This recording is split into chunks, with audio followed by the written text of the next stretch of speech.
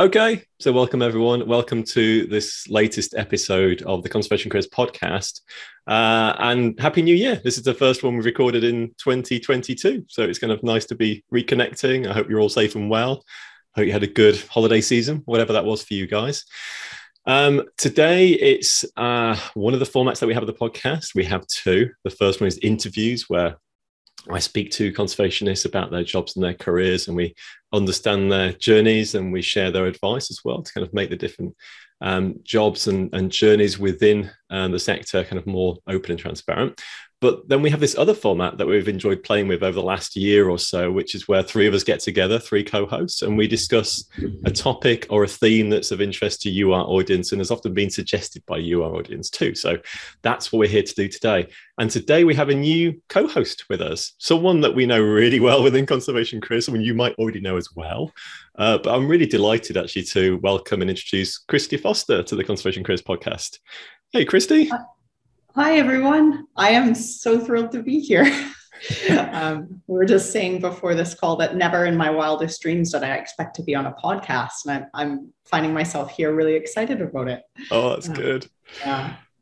I'm glad it's not a nightmare, it's a dream. It's great to have you in. Yeah, it's great to have you on the call as well. So, and joining me as always, I should introduce you as well. Sat there quietly as always, but very politely.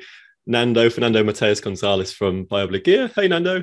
Hi there. Hi, everyone. And welcome, Kristi. I was looking forward to having you in a podcast, either in Spanish or in English. That's it. And Kristi, we should introduce you properly to the audience. I think a few people probably know you, that recognize your name. You do a lot with and for conservation careers. You're our head of engagement. You've worked with us for now 3 years, and you introduced me to Nando as well. So there's all sorts of connections between us. But do you want to just introduce yourself to the audience? Tell us a little bit about yourself. Sure. Well, I'm really thrilled to be here. I'm Kristi. I have a master's in conservation biology. I'm Canadian originally. That'll probably become obvious from my accent or choice of words at some point. Now it makes sense. But I've kind of traveled and worked in conservation for close to 10 years across a few different continents and a few different sort of job types. So there's been lots of science communication and communication generally of conservation. There's been a bit of environmental education, some ecotourism, some field work, which was fantastic, thrown in the mix in mostly in Latin America and South America. And I guess I first connected with you, Nick, about 8 years ago, 2014, something like that. Yeah, it's 7 or 8 years, isn't it? Yeah, Cece turned 8 last year. I think I've never heard this story. I'm curious.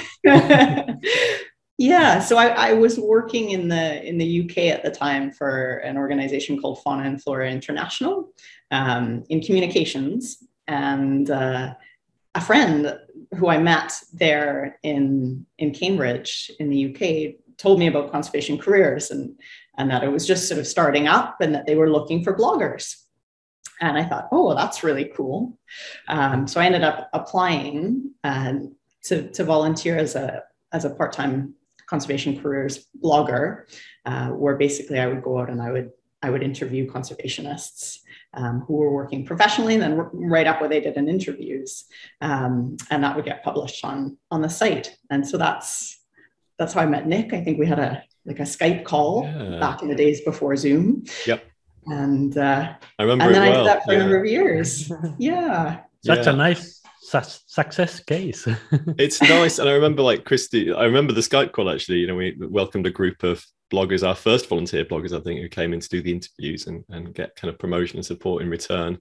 And I remember then the quality of the stories that you then wrote, the interviews that kind of followed. And you just showed very clearly you had a real talent for writing and for communicating, and a passion for conservation too. And genuine at the beginning, I said to myself, if we ever get to the point that we can hire someone, you're such an obvious fit. We'd love to hire you. And I guess nearly 3 years ago that came true. 2.5, yeah. Funnily enough, you actually wrote that to me in an email once, and I read it and I was like, really? He doesn't actually mean that. Yeah, sometimes the pieces fit. It's like, I really did mean it. Yeah. and then all the stars aligned some years later. So here I am. That knack for writing, we have talked about it many other times. That Kristi and I have commented on each other's drafts sometimes, and it felt so. I mean, it connected so well. Like, I know exactly what you mean. This is such a good suggestion. I feel this writing connection with few people, and I think you have it. You really have it. Totally agree. Yeah. But speaking now, how do you guys know each other? Because you guys also met independently. Yeah, no, I feel like you should tell that story. It's your turn. I love it. I love the serendipity of it. It's so nice. This was 2017, I think. Yes. 2000, late summer 2017. And I was coming back from the jungle, like getting literally out of the jungle into a little village in Peru. And then Kristi appeared there to welcome us to civilization again. And I was there all dirty and smelly and almost talking through guttural sounds. And then Kristi appeared there all beautiful and clean and happy. And we ended up all dancing together, all of us, all the expedition members and the welcome committee. And it was such a nice encounter. And the funny thing is that we didn't talk much that time. I was doing some work in one side. You were working on other projects in the village. And we didn't have like plenty of opportunity to talk. But years later, like, I don't know, 2 years later or something like that. Yeah, at least, I think. I think you found me on LinkedIn and then we were chatting about using some parts of my profile for some guide. And then it's when I asked you what was it for, and then you told me about Nick, about conservation careers, and I was all surprised and but this is great. How did you end up working with Nick and in this platform? And I do something similar, but a very much smaller scale. And then I sent you a video, and then you saw that video to Nick, and then we all got together, and it was such a nice encounter. It was the jungle introduce ourselves. Yeah. It was quite the experience to see this group of people who've been literally living in the jungle, in the forest for how long was it? 2 weeks? Yeah, something like that. 2 or 3 weeks. You can imagine, like, no showers, no anything. Yeah. In the river. And we had to be in a confined space with them within a building, so we were a little bit worried about that. I'm just kidding. We were all of us, working in the field on and off. But yeah, how cool is it to have met in a tiny village in the Amazon and then reconnect 2 years later and end up all working end together. Up in the same podcast. Same podcast. Yeah, no, and it's the serendipity of it, isn't it? It's like, as you say, it's what it shows to me, and I sort of see it time and time again, we all do, is that conservation is quite a small world and we're very connected to one another and to other people. Like Kristi used to work in comms at FFI, and only the other day, totally independent to that, we were talking to FFI and a lady there from their communications team as well, and they were talking about something else that used to relate to my old career. And like almost every person you meet, there's a connection, I think, between you within this kind of sector. And I think that's one of the nicest things, I think, really. And the introductions you get, like you introduced me and Nando, and that's just been so valuable. And and I sort of see that as one of the main things we try and do in conservation careers is connect people, whether they work in similar areas or they need support on a certain theme or whatever it might be. It's such a nice thing. Well, formally welcome Kristi as our new co-host. It's great to have you. And thanks as always, Nando, for coming along too and joining us and supporting us. It's great. An honor. Now, Kristi, you know the podcast anyway, because you very kindly post them for us every other week too. So you've heard this all before, but now you're on the inside. What we typically do is we kind of pick a theme and then we talk around that theme. And this time we actually posted into our community, has anyone got any ideas or things they'd like us to talk about on the podcast this year? We got a bunch of great suggestions from that. And we looked at that just yesterday and kind of trawled through and kind of picked out the first topic we'd like to discuss on this podcast today. And that one is, and I apologize, I didn't kind of write down as to who it came from. I could find that a little bit later. But the theme that they suggested that we like to look of was the good, the bad, and the ugly, which relates to the realities of working in conservation. Okay, so, and I was saying just before the call, actually, that's something I think that relates really quite well to our mission at Conservation Careers, which isn't to kind of glorify conservation, but just to make it more transparent and honest and accessible. Okay, so I'm very happy, and we should be very happy to kind of talk about, the extremes, really, the great stuff and also the bad stuff, and just to say this is what it's like. So if it's right for you, we're here to support and welcome you into it. So I think it's a really good topic, actually, so we can kind of get our teeth stuck into. Lots to talk around within that, the realities of working in, the pros and cons, however you want to frame it. And if we get time, there was a follow-up as well, which is about how do you find good organizations from bad organizations too. I guess if we've had time, we can talk about that as well. So the good, the bad, and the ugly of working in nature conservation. Where do we want to start with that one? Yeah, what do you usually do, the bad or the good? It's like, which news do you prefer first? People always say when you give feedback, you kind of the praise sandwich. Have you heard that? That's a good way. You're really good at this. I think you did a brilliant job at that. So this could be a little bit better, but you're fantastic at that. But it was the middle bit that everyone was interested in. Yeah. Maybe we have another name for that, which I won't say. Oh, really? Okay. There you go. Yeah. Slightly more rude. Yeah. That's for the after show. Should we start with the good? It seems like an obvious place to go. Yeah, like when you think about working in conservation, you think about your careers so far and other people that are working in the sector, like what do you think are some of the really, the positive aspects of a career working in conservation? Like what kind of jumps to mind? And I'm going to, Nando, go on, yes. The very obvious one is the mission, no? Is that you do something and it's inherently good. It's not that. It's not an anonymous random job where what you do doesn't have a direct application to something good. No, we are doing something to improve our environment, our surroundings, the place where we live. So that's already a million points, no, or something like that in the score. Yeah, I totally agree. Like it's that sort of sense of mission, isn't it? I think it's funny, like when you work in conservation, there are so many different types of jobs, and some of them are very similar to jobs on the outside of the sector. You can work in communications and marketing for Virgin Media, or you can work for the RSPB or WWF or whatever. Day to day, the nuts and bolts are quite similar in what you're doing. Mm-hmm. You're pushing emails, you're attending meetings, you're having Zoom calls, whatever it might be. But it's that deeper purpose that that what you're doing is trying to create a better world, or, however you want to kind of frame that. Yeah. And I think that has to, and so long as you connect to that purpose, then I remember having a conversation with someone from FFI, bizarrely, on a podcast 3 or 4 years ago now.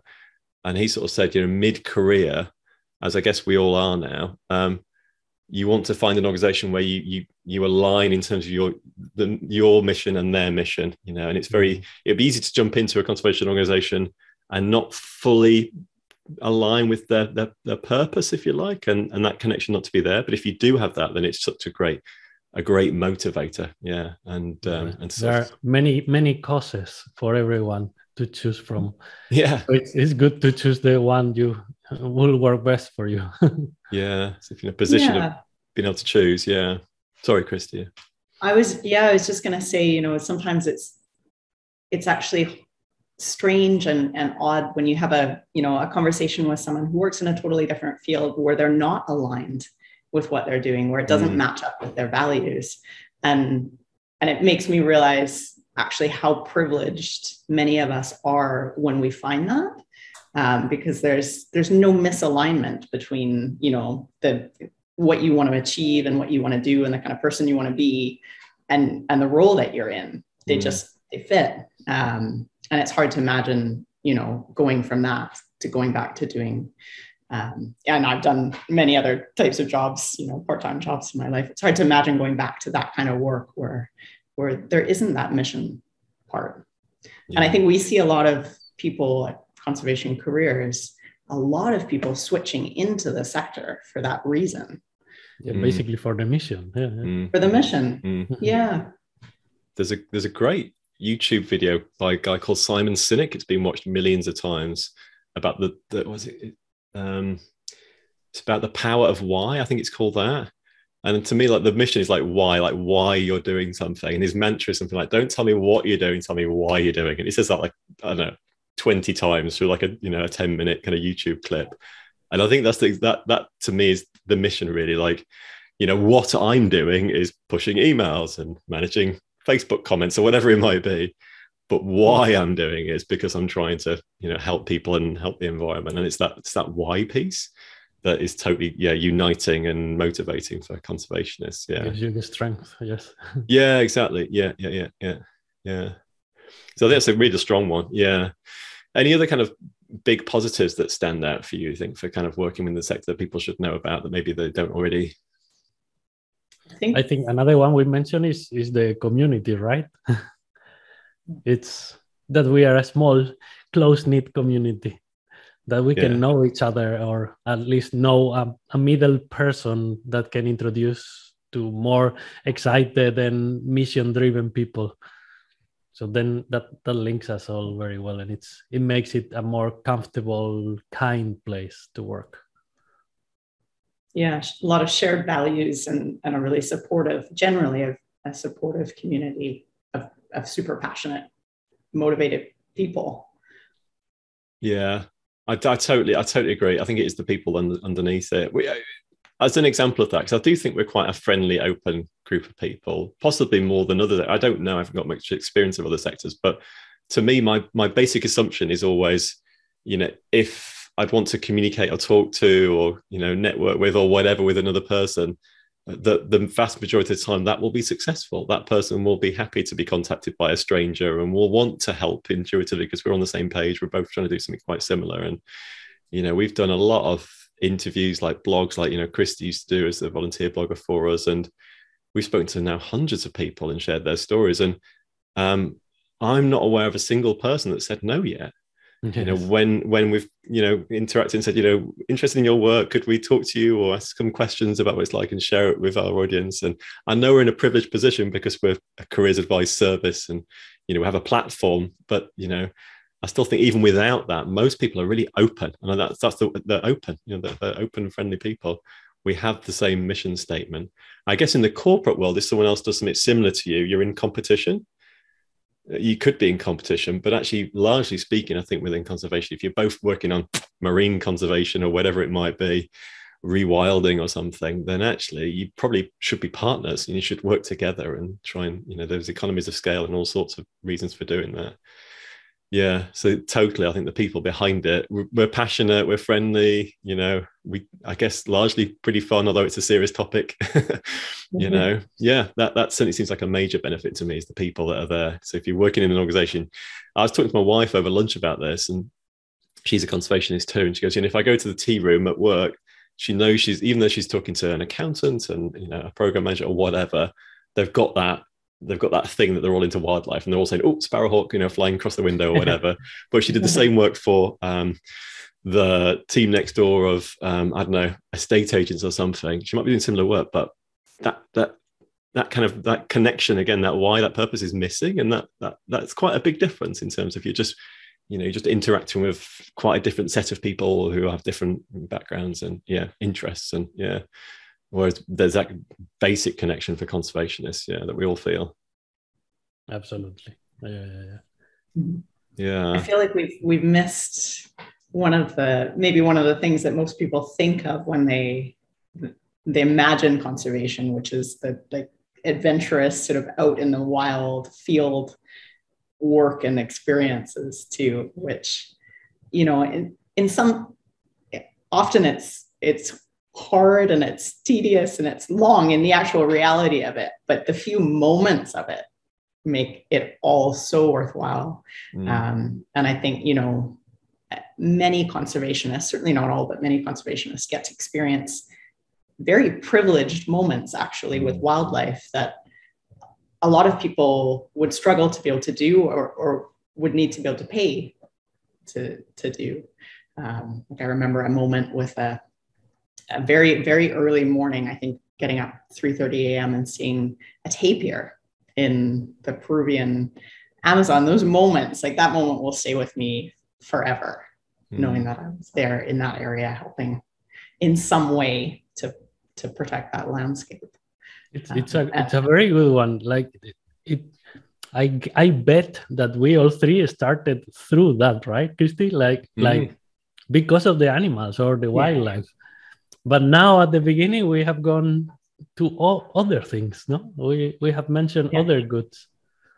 I think more than Kristi and I, you stayed quite connected to the front line though, Nando. You know, with your work, you still get out in the field as regular as you can, it seems. You know, you want to be out there studying the otters and the shushlicks and, you know, and leading expeditions back to the Amazon and things like that. So, yeah, it does feel like there's a progression away from the field and more into the office. But if you want to stay rooted to, you know, what you're passionate about, you can do it.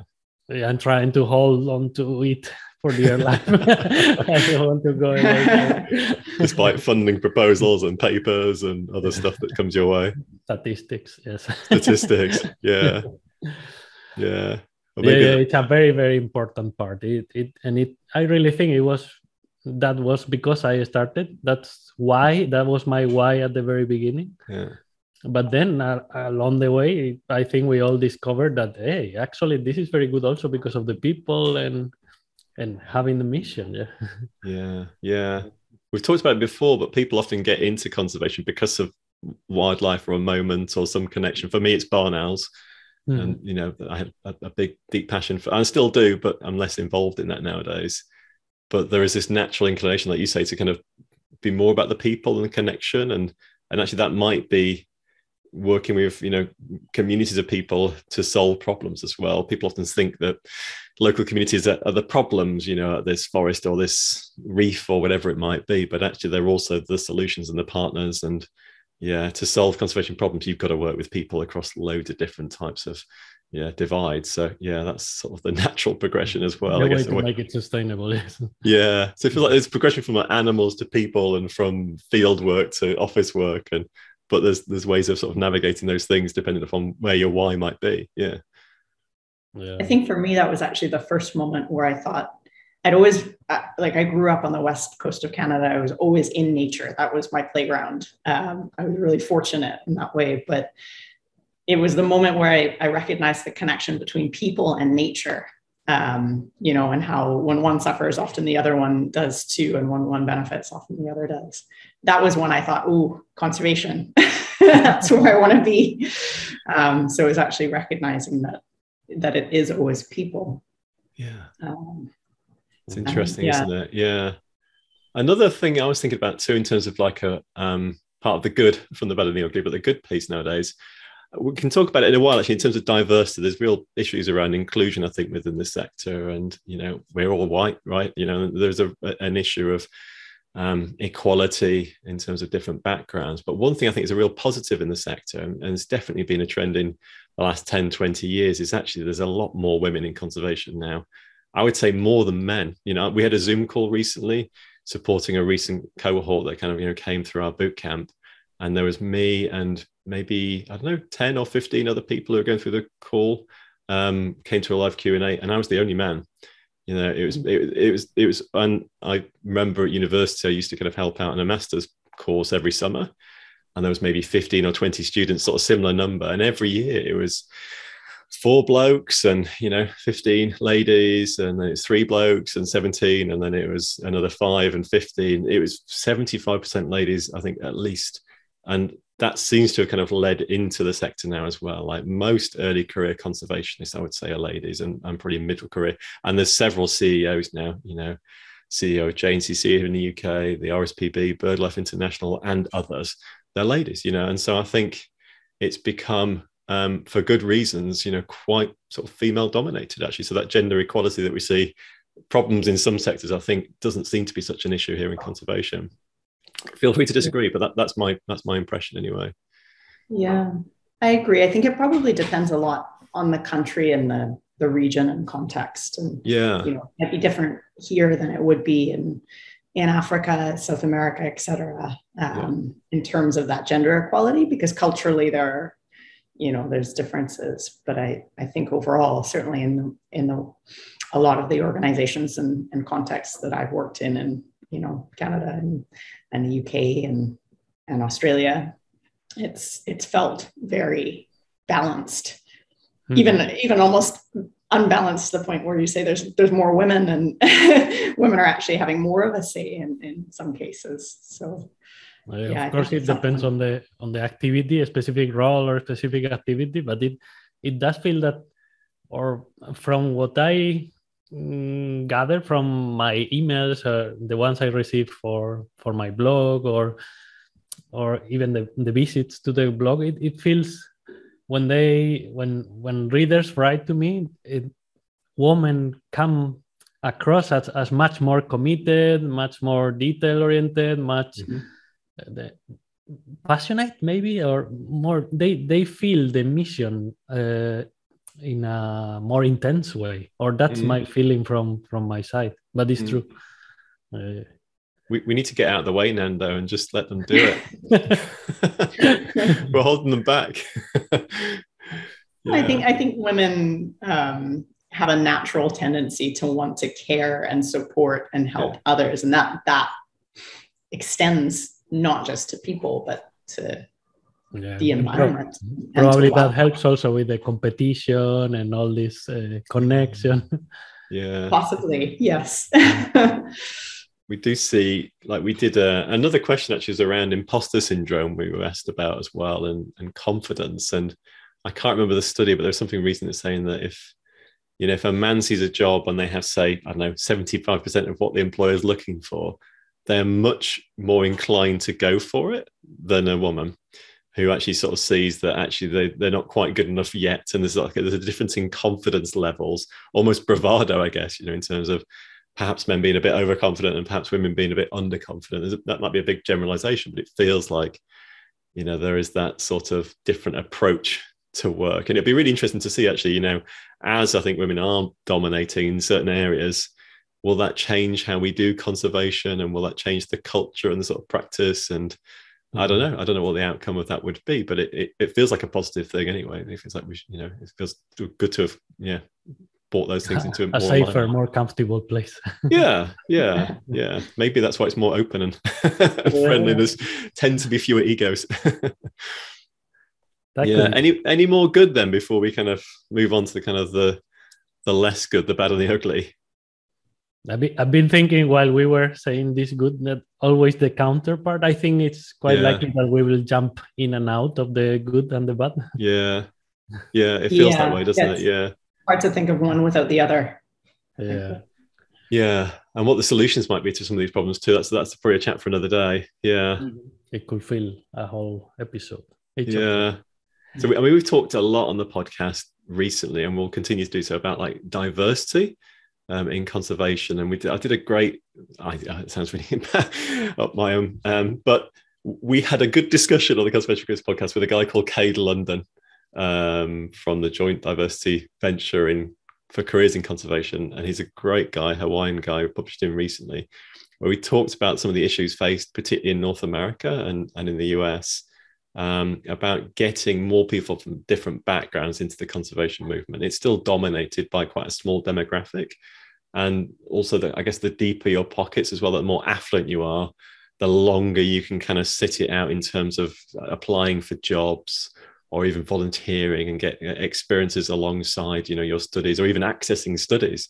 So it does feel like a bad side at the moment is it feels favored towards those people who have a kind of more affluent background, for want of a better word, I guess. And that is a problem. That's something that I think the society and we need to try and tackle is, how do we get more types and different types of people into the movement, for them to see themselves as part of this movement, for it to be accessible to them, and within everyone's means, that there are kind of paths to entry and paths to impact, if you like, particularly in the early stages of career. I think once you get your foot in the door, things get easier, and we've talked about that. But that first job and the experience and education that kind of sits behind that first job seems like the scales are kind of in favor of certain types of people and less in favor of others, and that's not a good thing. Something that needs to be addressed. Yeah. And it's probably the same in many other sectors, but here is exacerbated by it's difficult to think of conservation as how do I put this, like productive, no? Like many other sectors produce, in quotes, I'm quoting with my fingers, produce money or resources or things, but we do too.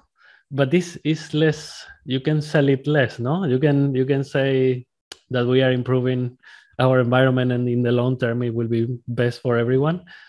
But given that there is no real money that comes out, there is much more competition. You need to do that. You need to go through internships and volunteering, and you need to stay until you get that first job. So then here it's much harder to get diversity, because if you don't get in having a lot of patience and often deep pockets, then you jump.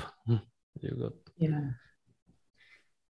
I would say on I feel like we're going back and forth, good, bad, and both. I mean, there's always the two sides of the same coin, but I think there is progress being made, and I think that there are often more opportunities out there than a lot of people know about, and part of, like, a small part of that process is making just those opportunities more available, making more people aware of what they have access to. I'm always surprised, and I find a lot of people are always surprised to learn just how many scholarship opportunities, for example, are available, and other forms of funding to support people. Obviously, we need more, and that's only one small part of the problem, because, like, I think we sort of talked about this a bit, Nick, that the very beginning is sort of an education component. If you're not aware of or engaged in conservation, regardless of whether or not there's opportunities and support available to you, it's not even a path that you're likely to consider as an option. So it's complex. Sorry, I went on a bit of a tangent there. It's the first step, right? Yeah. Like, have you guys watched this movie, Don't Look Up? Yeah. Not yet. Watched it on New Year's Eve. Yeah. It wasn't a feel-good movie. No. But yeah, I just acceptance and recognition of a problem is the first step, really, isn't it? So it's definitely something that's talked about a lot more the last 2-3 years. And so hopefully, lots of people are starting to think about it and trying to address the problems. I totally agree, Chris. There's a lot more. I mean, part of the way we tackle it is just by showcasing everything that's out there. It's part of the reason my CC was set up, to say, look, if you go to a typical job board, you'll only find a small selection of the jobs, because advertisers are paying for those jobs, and that's what they list. Whereas actually what we do is we go out and hunt and find as many as possible, and there's loads out there, lots and lots. And the same with scholarships too. So realizing the full breadth and depth of opportunities is sort of hopefully one way of kind of addressing the balance, and sort of people find their place within the sector. But it's a big problem. Yeah, it's a big problem that is going to take a long time to tackle, probably. Yeah. Any other kind of downsides we want to share? Feels like a downer, but I think it's important to kind of to share the realities. Realities. Yeah. I can share a very recent one, which is go on. I came back from the holidays, and my first task in my conservation job was to do autopsies for close to 60 dead otters that we had been collecting from roads, mostly here in the Czech Republic.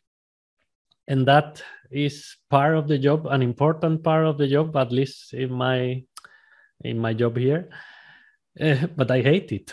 It's like you do it because someone has to do it, and you need to know what the problems are and why so many otters are dying. And and it's the same with any other species. But and then you have to sit there, well, or stand most of the time, and then do this horrible thing. And I hate it. I don't like it. But at the same time, yeah, well, it can be interesting, and it's especially and most importantly useful. And so what you get, the information you get, you can use later as leverage. You can use it to improve the situation. But oh boy, it's something I would rather not have to do. Yeah, so it's not always very glamorous. Yeah. Nando, by the way, shared a photo of a couple of these otters with Nick and I, and it's a little bit heartbreaking. Yes, the WhatsApp pictures. Yeah. Of dead otters. Like, what is there anything you can share about what you've learned through doing that? Like, what is there anything you've noted by autopsying, 60 odd otters? Like, what any positives? Well, the first thing you notice is that the immense majority of these deaths are from the roads, are traffic hits. And that a positive from that is that it led to more ideas on how to avoid traffic collisions. So one thing we did here in a very black area, it's like a dam, and there is a road on top of the dam, and there we get lots of animals. It's like it's killing lots of animals every day. It has a lot of traffic, and it's the only place they can cross. So what we did was to create a little barrier along the road with a tunnel, so that animals are naturally led to that tunnel. And then we have noticed it. I mean, we put several camera traps, and we keep track of the death tally. So apart from noticing that less animals, particularly terrestrial animals, are dying there, we see all this. I have to show you that video too. All these animals, different animals that are using the tunnel, and it's like you are watching, I don't know, the Jungle Book, all animals together crossing in the tunnel. And it makes you feel like useful. Okay, we found a problem, we fix it here. Now we can show the solution to the rest of the world, and hopefully get other places to fix it, to fix their own problems like that. So I think this was just because there was someone, and there was a group of people counting the otters and trying to find out if there are many or not dying.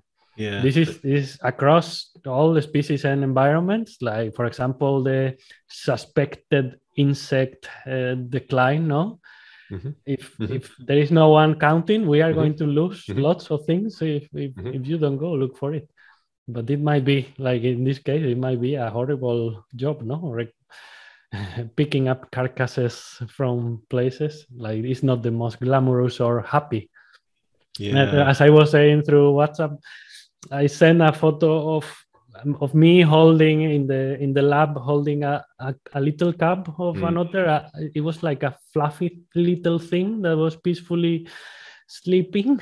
And I told you both that it was the hardest. Like, there were rotten corpses from the water that should have been harder technically to do an autopsy on, but this fluffy thing having to that's very, very, very difficult, and at the same time, well, very interesting and useful. Yeah. I think you make an interesting point as well about monitoring as well, and that the importance of monitoring. And it's a lot of particularly scientific activities around doing surveys and censuses and seeing how is the population or the habitat, the forest extent, or the otters in Czech Republic, or whatever it might be. There's a lot goes on, and tracking that over time. Yes. They're going up, down. If they're going down, why they're going down? What do we need to do about skylarks or turtle doves that are vanishing here in the UK, and other things like that. And I think probably one of the downsides of that is, more often than not, we're seeing species in decline. When we present new findings as a community, whatever that might be, like the State of the World's Birds, it was a BirdLife report, or State of Nature, WWF report, like every 5 years. Largely speaking, they're pretty negative reports. They're talking about, declines, and how we, almost as a conservation community, we're sort of monitoring loss, we're observing loss and recording it and documenting it really well, and we're doing our best to tackle it. But largely speaking, we're losing the battle still, and we're trying to tackle some really big problems, really intricate problems, which need often societal change, and we're here on the front line doing our best. But it's I think a real downside is that feeling that, we're kind of wading through treacle and it's really hard, and so when we do have success stories, we need to promote them and shout about them and energize ourselves from them as well and learn from them. And, often media and PR teams, that's their job, to promote those successes because it inspires more action. I think also if we promote too many negative news stories, and people tend to just move away and bury heads in sand, and we don't want to hear it all the time. So, but I do think it's a problem. Like, we're sort of, it's quite hard to stay motivated when you see the sort of the bigger changes. So kind of finding those things that work and repeating them is so important. I think that was actually one of the suggested topics, when you said, Nick, that you kind of asked our community what they'd like to hear about on the podcast this year. And that was, someone used the term eco-anxiety, I think. And I thought that was really interesting. But, this anxiety around that, can we fix this huge, enormous, almost unfathomable problem that we're dealing with? And occasionally we even get asked by people who are sort of considering careers in conservation, are we helping? Is it worth it? Should I actually get started in this sector if it's all doom and gloom? So I agree that it's like any news, you hear a lot about the bad stuff, and there's lots of that, and we don't hear enough about the successes. Like you just shared, Nando, where you took a bad solution and observations and you turned that into a good. There's not enough of that. In the end, it's like everything in life. No, you have huge problems, but if you cut them in little pieces and then you solve those little pieces, it's more rewarding, it's easier, it's more motivating, and it works better. And I think in conservation there are many things that are working well and improving.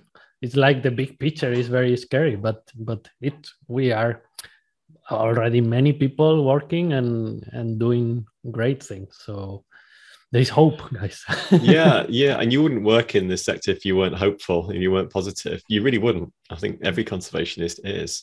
The two things that are probably missing, one is we need more people working in conservation, and that is linked to the second problem, which is we need more support. We need more funding or more innovative ways of raising funds beyond donations, and and the kind of charity model as well. Like, we need new income streams to help us to grow more rapidly. That's the problem I think the movement has. There's like an inherent feeling, I think, when you talk to conservationists, that we know what it is we want to do. We know how to tackle some of these problems. The solutions are there, largely speaking, but we can't scale things as quickly as we need to have the impact. So we're winning some bits, but we're losing other areas too. So, so if people are listening and think, well, conservationists, they're losing the battle, and there's no point in thinking about, no, actually we need more we need more people to come in and support and help and kind of get behind it. That's so important. And actually that eco-anxiety piece as well, the comment, Kristi, that came through from the community, that is a really interesting one. I can see here how to stay motivated, positive when working in a crisis field. Eco-anxiety in brackets, exactly that. It's funny, I know people who have eco-anxiety, and actually they I'm not saying they're not depressed, but they're certainly very down, and it affects them emotionally. Absolutely.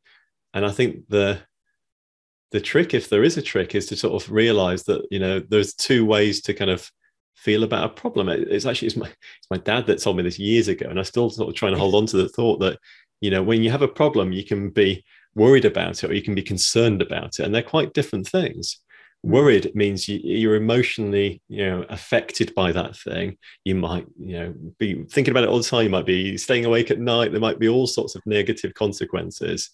But concern just means you're aware of it. It's a problem, but it's not affecting me emotionally. I've got like a more kind of cerebral response to this thing, and I can kind of keep it in a box, and it's not going to get to me. It's not going to keep me awake and that sort of thing. And I guess that's sort of like a stoicism thing, where it's like, well, I'm only concerned and worried about things I have control over too. I guess that is sort of another way of doing it. There's a lot of stuff I can't tackle climate change. There's no point in me staying awake and worrying about that. I can do my bit. But then there's a line that's drawn, and I try and live a happy life. I as in, like, the royal we, it's like, so I feel like there's a good distinction if you can somehow draw it between being worried and being concerned, and it really affecting you deeply, or you actually trying to tackle it, but also keeping it within, a kind of, within some boundaries that's good for you emotionally, because well-being is so important nowadays. Otherwise, yeah, you really would be, I love it. Thank you. In a state. Yeah, easier said than done, though. I totally get that. I worry about all sorts of stuff that I shouldn't worry about. Of course I do. Yeah.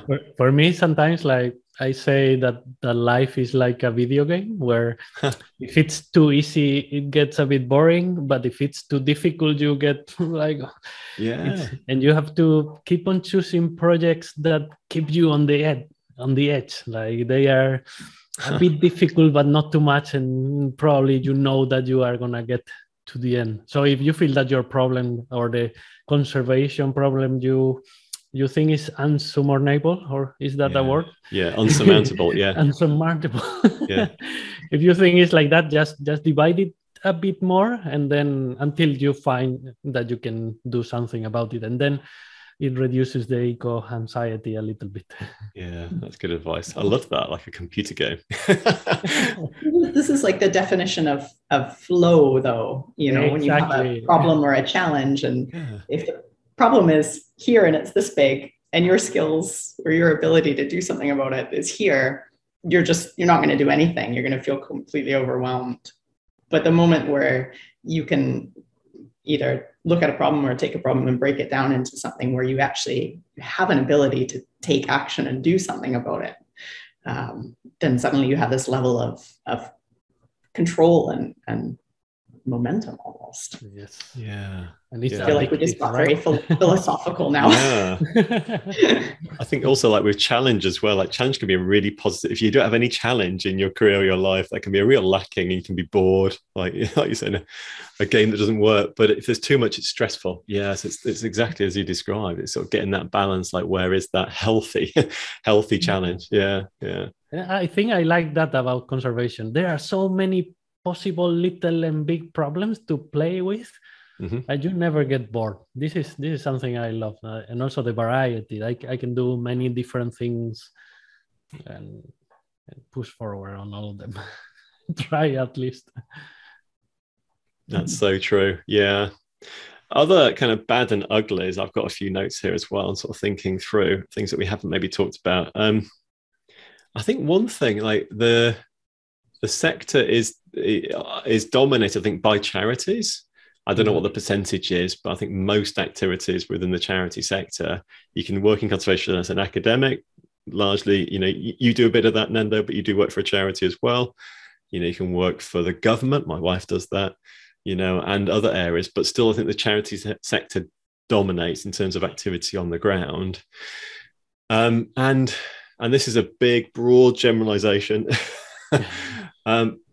But there are a number of charities that aren't particularly well run or professional, in my view. I think, in terms of training and support, and often a lot of it comes down to funding as well. They don't have good systems and processes necessary to operate, whether that's administration or project management or whatever. I'm not saying I have or I haven't experienced it, but I know it exists within the sector. And, but there are big charities that are fantastic and small ones that are fantastic and everything in between. But I think, broadly speaking, a sector that's dominated by charities also has an issue around the sort of the professionalism of a kind of the culture within a charity, as opposed to perhaps, the professionalism, the sort of the well-oiled machine, for want of a better word, of something like a business. I'm not saying charities need to be more like businesses, but you can sort of see the distinction I'm trying to sort of draw between the two. I've said the example before, and it sort of links to sort of dynamism almost as well. When I worked as a consultant for a couple of years, that was a really fast-paced, efficient, incredibly efficient kind of machine, if you like, that we were working with then. And it sort of blew my mind, because I came out of academia to kind of be thrown and sort of spat out as a consultant for a couple of years. And one afternoon, it's like 4:30, and we're all going home at 5. A job dropped in that we need to do a badger survey tomorrow, and it's 100 miles away. And Nick, can you go and do this survey for us? And yeah, I can do that. He goes, but to do that, I need a car, and I need a map of the survey site as well. I think I needed a hotel for the night or something too, because it was too far to get there and back in a day. Anyway, and within like 2 minutes of me even mentioning these things, the lady on the desk, the receptionist, said, Nick, your car's going to be arriving in about 20 minutes. She'd booked it and it was coming already. The guy who worked on the GIS mapping desk shouts across saying, we can do you a map, but we don't have that map player. We're going to need to buy the map player so I can print it out for you. It's 50 quid. And I sort of said, okay, I'll do it. Yeah, that's fine. Yeah. But we haven't got a code for that. We need a finance code so I can buy the 50 quid. I thought, here we go. And he just shouted across to the finance lady, can I have a code for the badger survey? 3792. 3792. And it was printed out beside me. The map printed out, and by the time the map came there, the car was coming and the hotel was booked. And I was like, wow. I can't believe the efficiency of this. Like, I've never seen anything like it. And everyone was real team. Everyone knew their roles. The processes were really slick.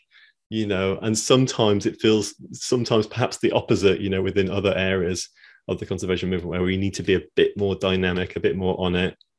Don't work harder. We're all work smarter, just be clever about how we kind of use tools available to us and how we operate. And I think, so there's room for improvement. Yeah. I have an example of what you just said from yesterday. It's also that this apparent or generalizing, no, that is less professional.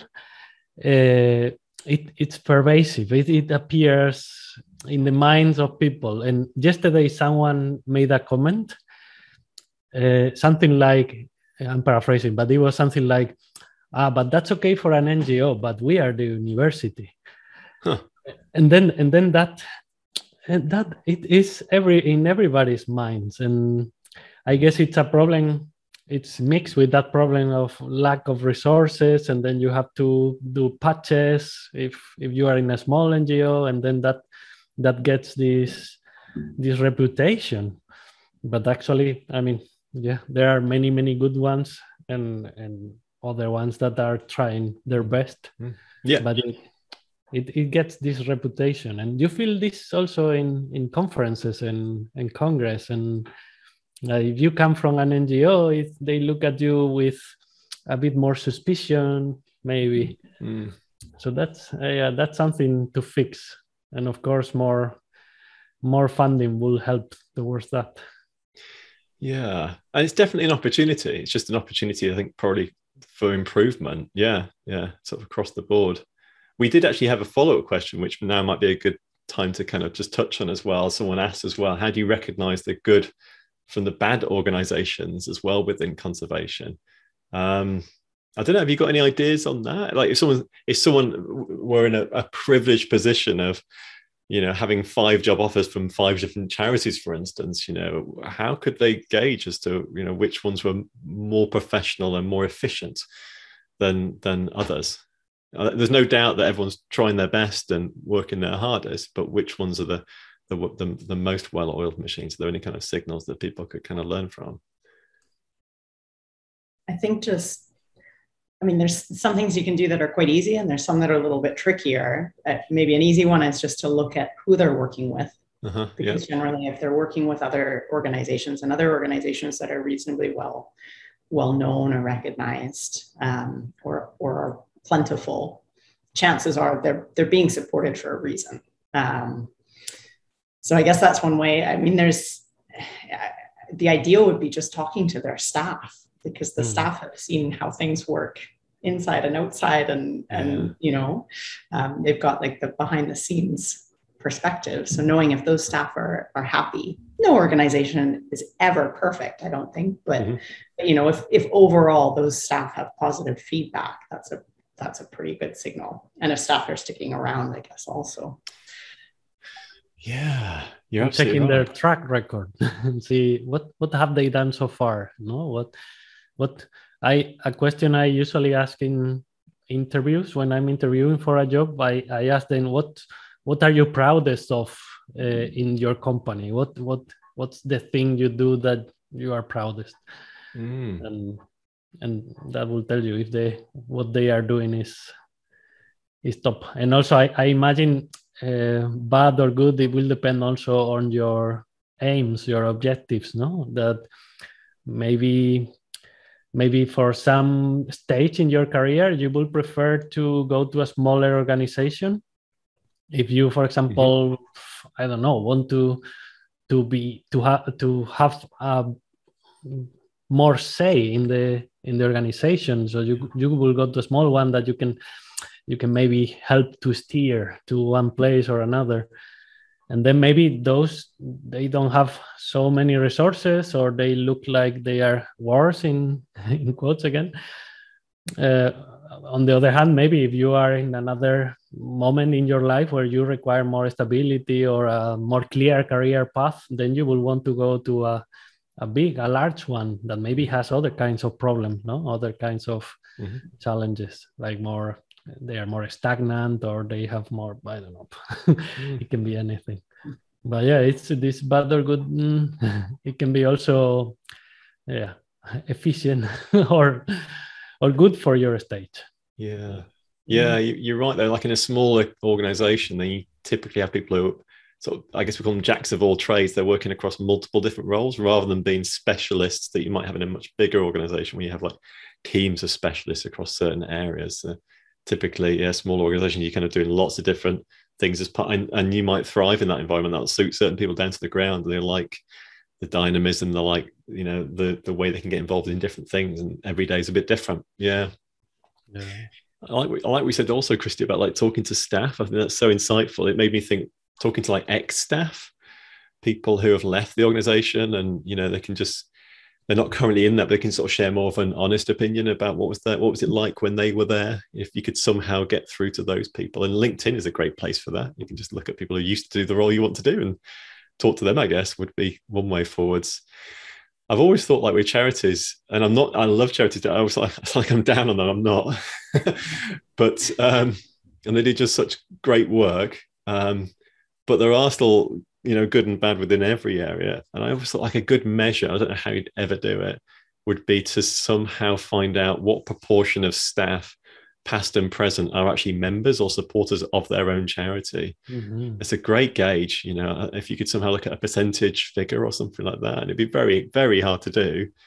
But, if the people who know the charity the best are people who work for them, and if they know how good that charity is and they really support the cause, then they probably should be a member of their charity, even though they work for them, and, past staff too. So, yeah, if you have a big organization and almost none of their staff support their own cause, then it sort of begs a few questions to me. But how you'd ever get a hold of those figures, I never know. Interesting to try. Why are they there? Good day. Yeah. Maybe like a freedom of information request you can do here in the UK. Yeah.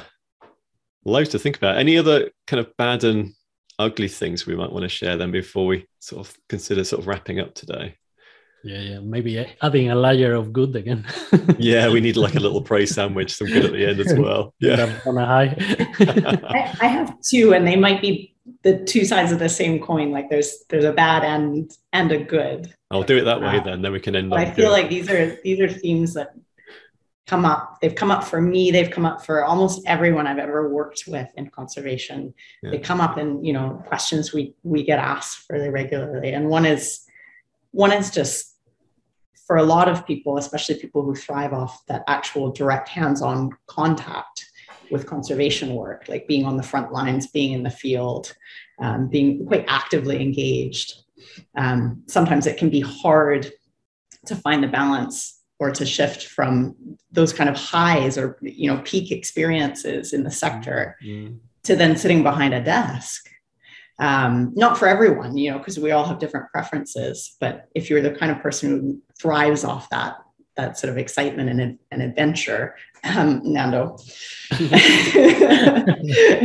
especially, I think many of us, but Nando's maybe an extreme case.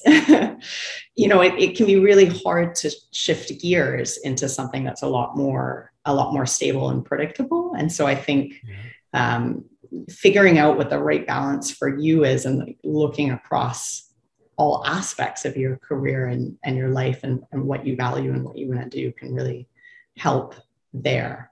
And trying to balance it out, maybe you balance it out within your work, or maybe you balance it out as I do in my like off work activities, where I go out and keep adventuring and, keep being active, etc. And so for me, that works super, super well. But I think a lot of people have to contend with that at some point. Yeah. And this is a good sector for that, because there is flexibility in general to do many different things at a different level. So then you can do that. You can invest more.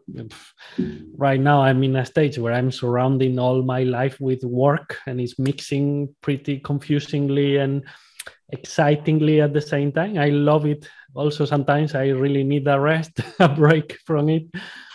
But you can also choose to do a little bit and then have more of your personal life. I don't know. I feel this is much easier now here than, for example, in academia where I was before. And probably the easiest place would be something like, I don't know, the private industry or something, no? In a company, probably it's easier to separate your personal life from your work life. Yeah, I think it's an area where, like, in my mind, I was thinking about the good, the bad, and the ugly. And for me, this is sort of bad or potential negative, but it's one of those things we have a lot of control over and a lot of options, like you're saying, Nando. And also a lot more flexibility from conservation employers now to work out a balance and a way of working that works for you, which I think is amazing. Yeah.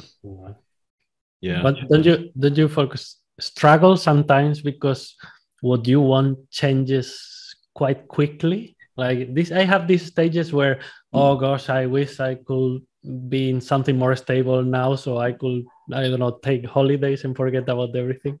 And then 2 weeks later, you are, wow, I will never change this for the world. Yes. Yeah. Totally. Taking the rough with the smooth. Yeah. Yeah. I feel that too. I feel like things go through in cycles. And again, I mentioned it in the past, but I see 3-year cycles, I think, in what I've done so far. And that year one's always like new and exciting when I'm in a new project or a new role or something like that. And I'm learning, and that challenge hopefully is a positive thing. And then year 2, maybe I've got it down and I'm quite good at it. I'm sort of enjoying the flow almost of the moment and doing the thing I'm doing. I feel sort of competent and confident all of a sudden.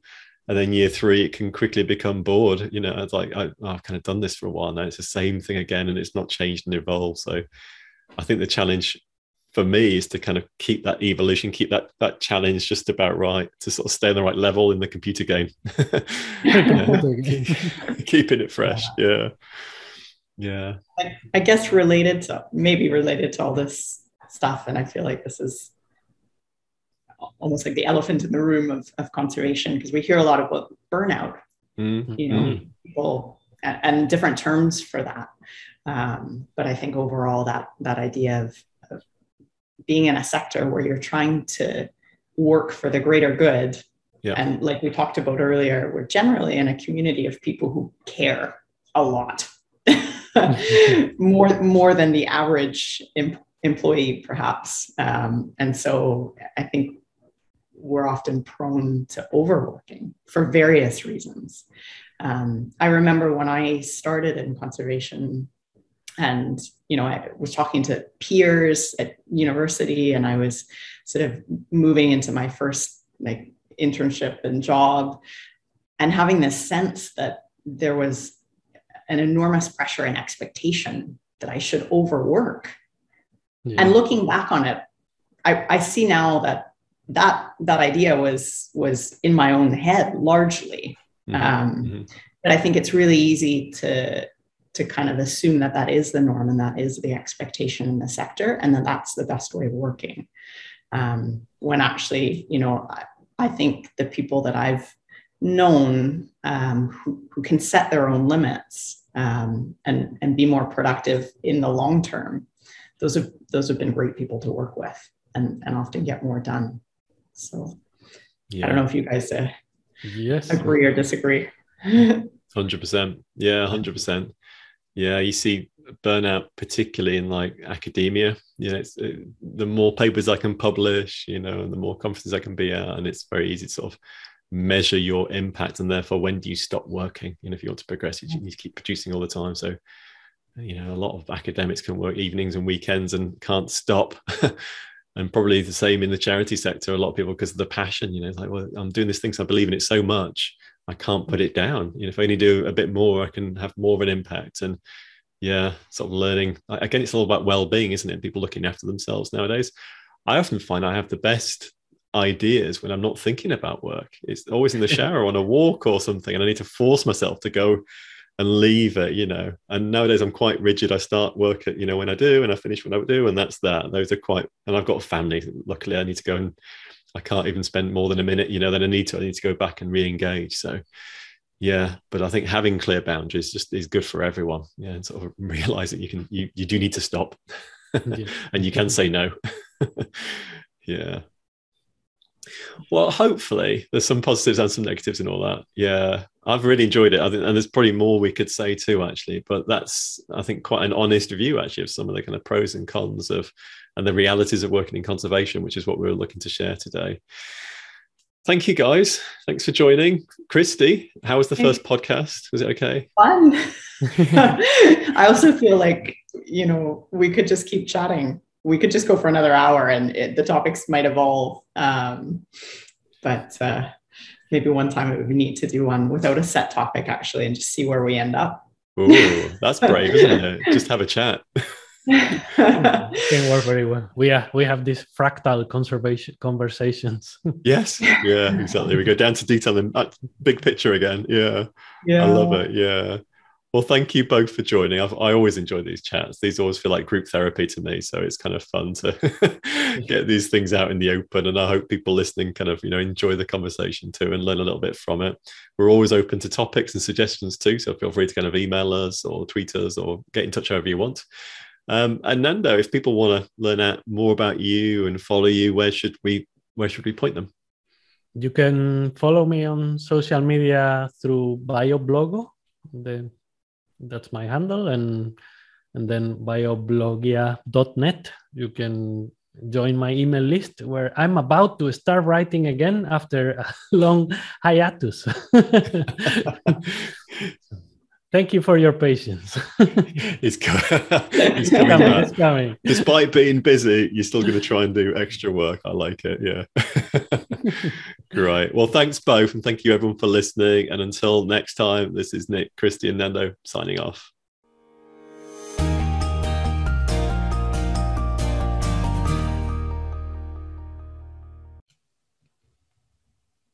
Okay. Well, I hope you enjoyed that, everyone. If you did, then please do hit the subscribe button to get notified of new episodes as they drop. And also please give us a rating or a review, because it really helps us to get in front of more people.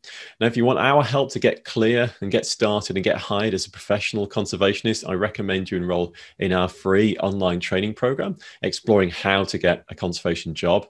So if you're a student, a job seeker, or a career switcher, you'll learn the golden rule about how to get started, the key mistakes to avoid, and also we'll answer your biggest questions. You can check that out at conservation-careers.com/free. See you soon.